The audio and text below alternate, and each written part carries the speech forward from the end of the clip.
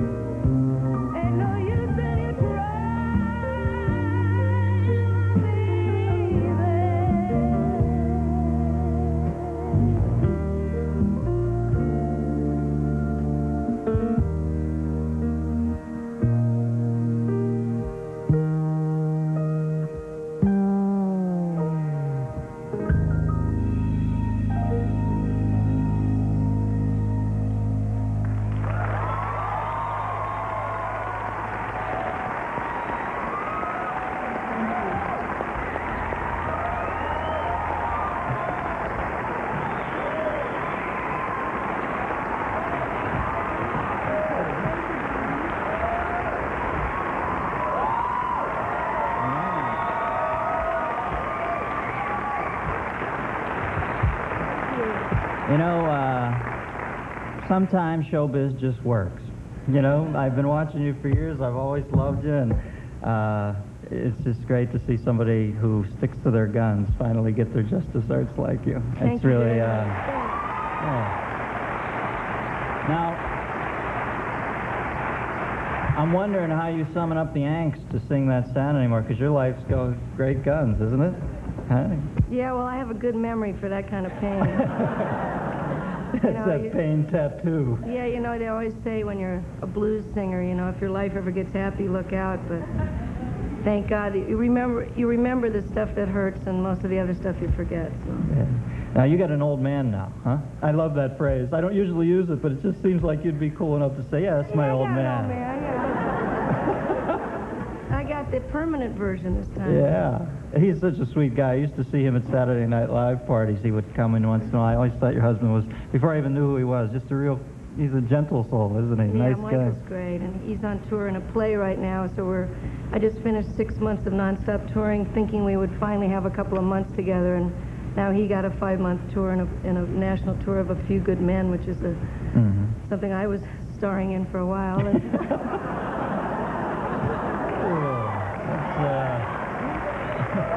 yeah, it's okay if I make the joke, but anyway, well, I guess I'll be commuting to visit him now. He's a great guy. Hi, Michael, if you're watching. Her husband, of course, Michael Nesmith from the Monkees. No, I'm teasing.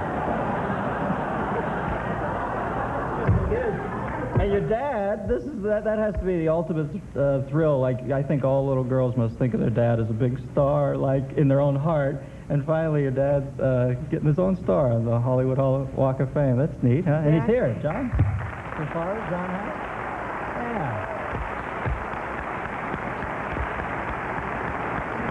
Yeah.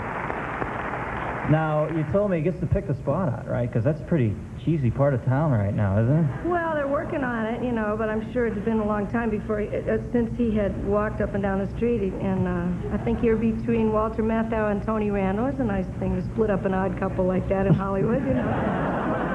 Yeah, I mean, I went to see him play Saturday night. He did a concert and just laid me right out. Best singer I've ever heard. Oh, like, that's a nice daughter. Thank you for coming on, Bonnie. I appreciate it. We'll be right back with Christian Slater, folks. Bonnie Raitt. Yeah.